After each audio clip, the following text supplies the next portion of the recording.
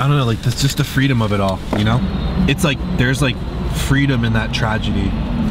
As weird as it sounds, it's like when I broke up with her when I was 19 in this apartment. Yeah. I felt so fucking lost, but I felt a sense of freedom because like the chains of their relationship had been broken too. You know what I'm saying? Sure, sure. And I felt the same way every time I would like quit a job, and just like that level of freedom where it's like a tragedy. It's like your income stops, or like the relationship stops, or like whatever. I just feel like there's like this beauty in tragic things. Did you have to go through first? Yeah, man. But I was just talking about, Pablo was just telling me about how when he moved out, or when I moved out of this apartment, he was helping me move furniture. And I remember actually there was one day I came home. I was 19, by the way, so this was 9 years ago. That's crazy. And I came home and my ex like got the rest of her stuff because I came home and the apartment was like borderline empty. And I just remember like having a ton of like first time like really hard hitting emotions hitting me in that situation where, you know, she wasn't in my life anymore. But it took a long time to grow from that. Like, this is what people don't realize is like, you know,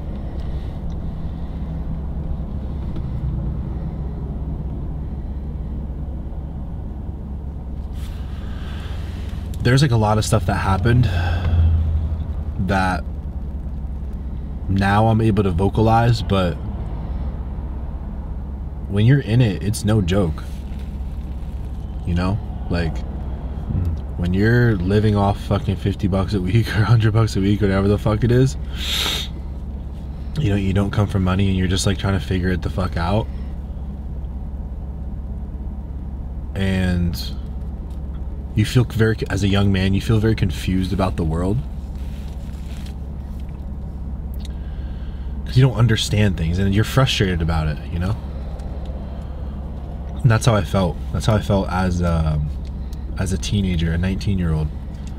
Frustrated because I didn't understand the world, you know? And I remember I went to live with my mom right up the street, actually. Yeah, right here. My mom moved right up the street, and this is actually, it's crazy because my mom moved right up the street shortly before me and my ex broke up. But me and my family, we lived in like a really nice house when I was a kid. So like I lived like, weird thing about me is that I didn't like grow up poor. Like I had like a decent upbringing, you know? I was like middle class. You know, we'd go to the mall every weekend. Fridge was always, pretty much always full up until a certain point. You know?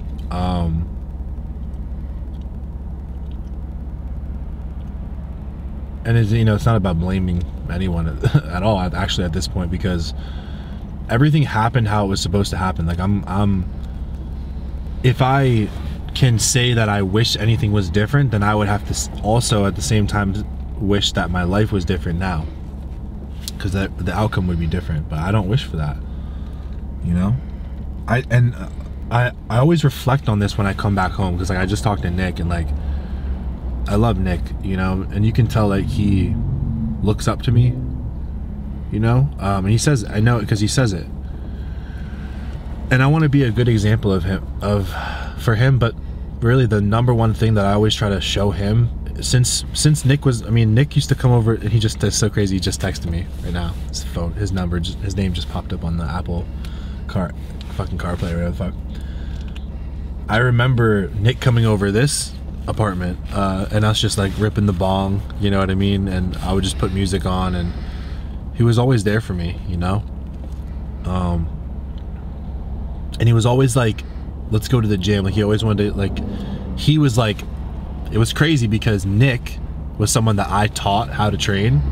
And then when I broke up with my ex, I was so broken that he was actually the one that would show up here and be like keeping me consistent, asking me how my training is going, making sure we're getting to the gym, like, and it just goes and shows a lot. It just says a lot about his character and the reason why we're still friends today, you know? And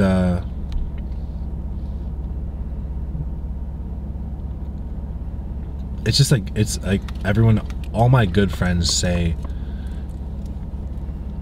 like, they knew, like, they always knew that I would, like, do something with social media or do something with, you know, my creative talents, you know what I mean? And it's just, it just means so much, and it's so important to have those people in your life, and, like, I'm so blessed, you know what I mean?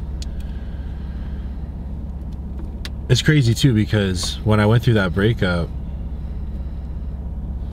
that was such a hard time for me, and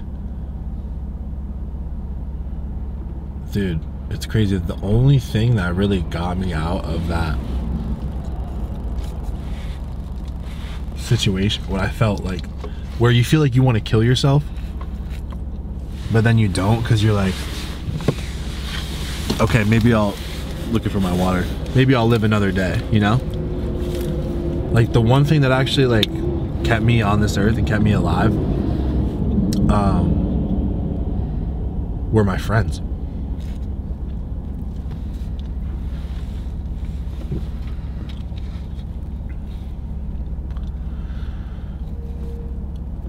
Yeah, it wasn't a girlfriend ever, because now I look back and actually, just in real time, I'm also noticing, like, I give too much credit to my ex-girlfriends for their impact on my life, but really the people who have had the most impact on my life were my friends, because they're the ones who stuck with it. They've stuck with me through all of that shit regardless. Like, that's all encompassing, right? Like, they're the ones that they overpower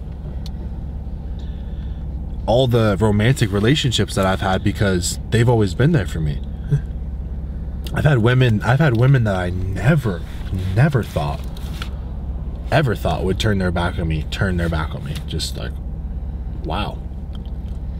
And I have. And who was there then? And who was there? It was my boys, my homies were there. You know? So, listen, I don't know how long this video is, but this is definitely a good YouTube Right video. now, you've been talking for 8 minutes. Perfect, I'm gonna end it here. Also, real quick, just super fast, if you want to, like, we can just, like, walk up to the thing over there and just like, just super quick. Nah, I don't want to. You want it? Someone's apartment. I kind of want to dip out soon. Okay, whatever. Plus, the people here are kind of sketchy. It isn't really a good area.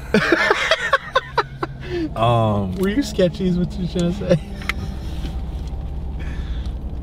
I was gonna quote Tekashi 6ix9ine, which is actually funny.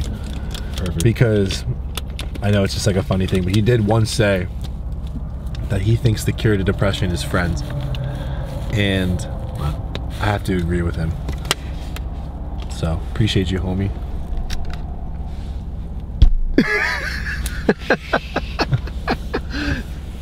That's crazy.